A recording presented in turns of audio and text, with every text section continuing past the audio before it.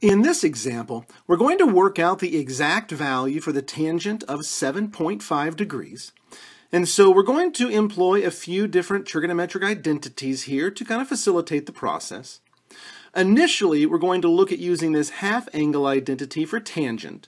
And of course, for this one we have a couple of choices. So I went ahead with 1 minus cosine x divided by the sine of x. So let's go ahead and use this first. So we need some angle x that when we cut it in half, we get 7.5 degrees. Well, that's nice because 7.5 times 2 is, well, 15 degrees. So we can say that the tangent then of 15 degrees divided by 2 will equal this half angle identity. So 1 minus the cosine of 15 degrees all divided by the sine of 15 degrees. Well, the sine and cosine of 15 degrees are not values that are readily known. You probably don't have that right off the top of your head. So let's go ahead and use these difference identities here for sine and cosine to go ahead and get those values so we can plug them in. So let's go ahead and do the cosine first. So cosine of 15 degrees, well, we need two angles that when we subtract them, they make 15 degrees. But also these two angles that we choose, we need to know their sine and cosine. So it looks like we could easily use 45 degrees and then subtract 30 degrees from that. All right, so here is that expansion. We'll say the cosine of 45 degrees times the cosine of 30 degrees, and we'll add to that the sine of 45 degrees times the sine of 30 degrees. And these values we know, so let's go ahead and plug them in. Cosine of 45 is the square root of 2 over 2, and the cosine of 30, square root of 3 over 2. And to that product we'll add, well, the square root of 2 over 2 times a half. So it looks like when we put this all together, it'll be the square root of 6 plus the square root of 2 all over 4, and that will be our cosine of 15 degrees. So we'll kind of put a couple underlines under that. That's important. We'll need him. So we'll come back to him in a second. Let's go ahead and do the sine of 15 degrees as well. And it looks as though taking the same approach will be just fine. So it'll be the sine of two angles that subtract to make 15. And we'll go ahead and use 45 and 30 because we know the sine and cosine for 45 and 30 degrees.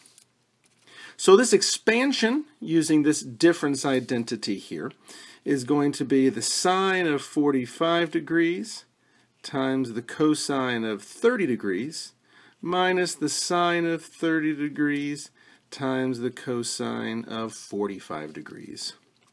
And these values, okay, the square root of 2 over 2 times the square root of 3 over 2, and from that product we'll subtract, it looks like 1/2 times the square root of 2 over 2. So this ends up being the square root of 6 minus the square root of 2 all over 4, and that will be the sine of 15 degrees. Okay, so he's important as well.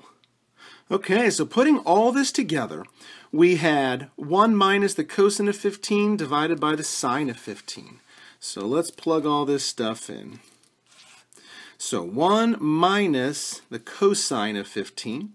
So that'll be the square root of 6 plus the square root of 2 all over 4. And I have that written down here. And that's going to be divided by the sine of 15 degrees, which is this guy right there. So the square root of 6 minus the square root of 2 all over 4. Okay, we have quite a complex fraction here. So let's go ahead and get to work at simplifying this. I'm going to go ahead and look at the numerator first, and it seems like we can get common denominators. So we'll change this 1 into a 4 over 4. So it'll be a 4, and then we'll distribute the minus. So 4 minus the square root of 6 minus the square root of 2, all over that common denominator of 4, all over, well, the denominator that we have already. Okay, so with complex fractions, let's go ahead and multiply by the reciprocal. So 4 over the square root of 6 minus the square root of 2. And that's nice because those 4's will cancel. So what it looks like we have right now is 4 minus the square root of 6 minus the square root of 2 all over the square root of 6 minus the square root of 2. Let's go ahead and rationalize this denominator by multiplying the top and bottom of this fraction by the conjugate. So we'll just change the sign in the middle. So we'll say the square root of 6 plus the square root of 2. And we'll get parentheses around everything so we don't make mistakes here. Okay, lots of terms. So we'll distribute the 4 through first. So 4 radical 6 plus 4 radical 2. And then we'll distribute the negative square root of 6. So we'll have minus 6 minus 2 radical 3 when we simplify it. And then let's bring the negative radical 2. So minus 2 radical 3 and then minus 2. And all of that is over, well, 6 minus 2, which is 4. Okay, so that's what we have right now. It seems like we can do a little simplification in our numerator. So we'll have 4 radical 6, that's this term. And let's go ahead and put the plus 4 radical 2.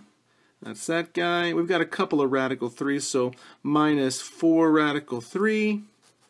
And then minus 8. And all of that is over 4. Well, that's pretty pleasant because it seems like all of these numbers are multiples of 4. So let's go ahead and just factor out that 4 and cancel them. So we have the square root of 6 plus the square root of 2 minus the square root of 3 minus 2.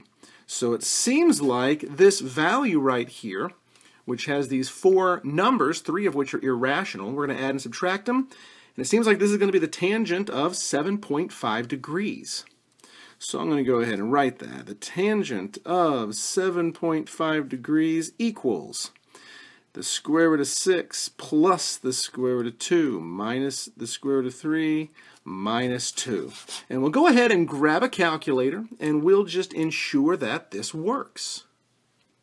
Okay, so here's the calculator. We'll just kind of slide everything up a little bit, make some room. And we'll use a nice inverse tangent here. So it's the inverse tangent of, well, this entire expression here. So the square root of 6 plus the square root of 2 minus the square root of 3 minus 2. Close that thing off. And 15 over 2, which is indeed 7.5. So we see that we have here the exact value for the tangent of 7.5 degrees. And we got that value by employing a few different trig identities. We started with the half angle identity for tangent, and we also included the difference identities for both sine and cosine as well.